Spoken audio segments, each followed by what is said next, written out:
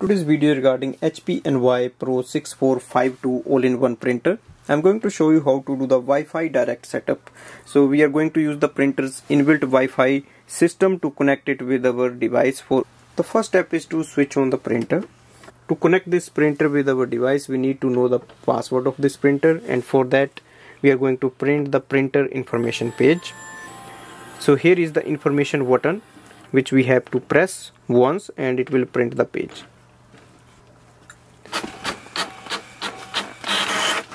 Here is the printer information page. It displays the name of the printer and its detail. Look for the Wi-Fi Direct icon, which looks like this, and here is the name of the Wi-Fi Direct, and this is the name of our Wi-Fi address of this printer, and below is the password of this printer. Now directly go to your iPhone or any other device you have and download the HP Smart app. Once you download it, we go and open the setting and open the Wi-Fi of this printer.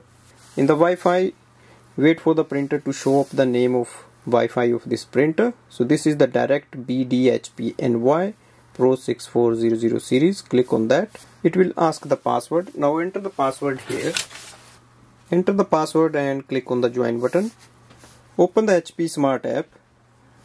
And you can download this app from the App Store if you don't have. On the top of the screen you see there is an add printer button, also the plus button, so you can click any one and it will show up the printer here, and you just have to click on that and it will just add up the printer instantly here. So this way we can do the Wi-Fi Direct setup. So it is direct connection between the printer and our device. Wireless printing, for example, look for the print scan.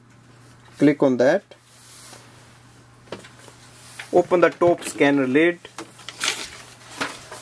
Place the page facing downwards on the left hand side corner.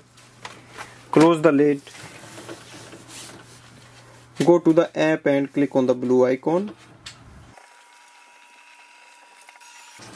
Here we can see on the next screen that this document is scanned and transferred. If you want, you can share it or save it by just clicking this button. Also you can change the format to PDF or JPEG. So this way you can use this printer without the use of Wi-Fi network of your home or office, and this is really good in case you don't have the home or office Wi-Fi network, and then you can do the wireless printing and scanning. Thanks for watching.